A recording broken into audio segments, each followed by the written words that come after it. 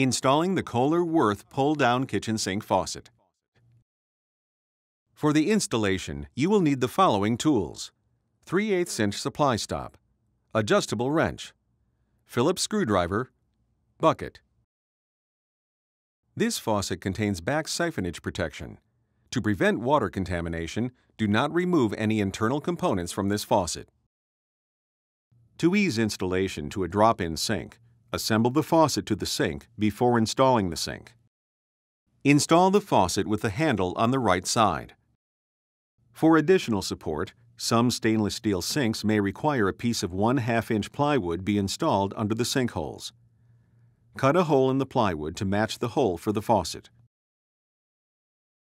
The provided escutcheon is optional and can be installed to cover unused sink holes. To install the escutcheon, align the plate with the sink holes, then position the escutcheon over the plate. Slide the gasket onto the shank with the foam side facing down. Align the tabs on the gasket with the notches in the base of the faucet. Press the gasket into place. For single-hole sink installations only, slide the escutcheon ring onto the shaft with the finished side facing up.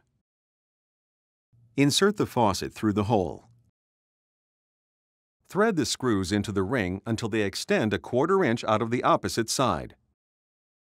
Slide the rubber, then the metal washer onto the shank. Thread the ring up the shank until it is against the underside of the faucet deck.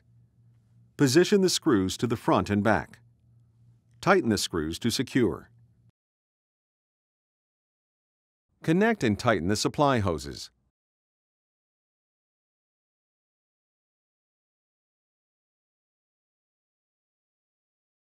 Make sure the faucet handle is in the off position.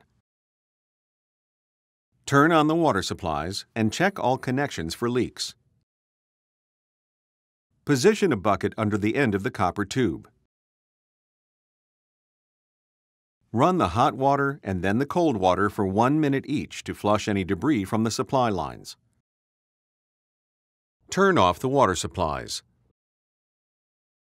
Clear any items from the cabinet that may interfere with spray hose operation. Connect the spray hose by pressing the connection together until it clicks. Position the weight 2 to 3 inches up from the loop in the spray hose and tighten securely. Pull out the spray head and ensure there is no interference with spray hose operation. Turn on the water supplies and check all connections below the deck for leaks. Turn on the faucet and check all connections above the deck for leaks.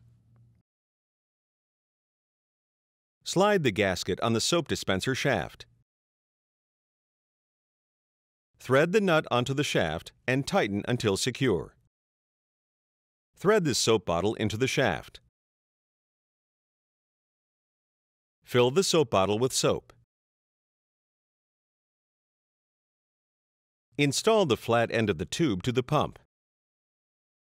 Insert the pump into the soap dispenser.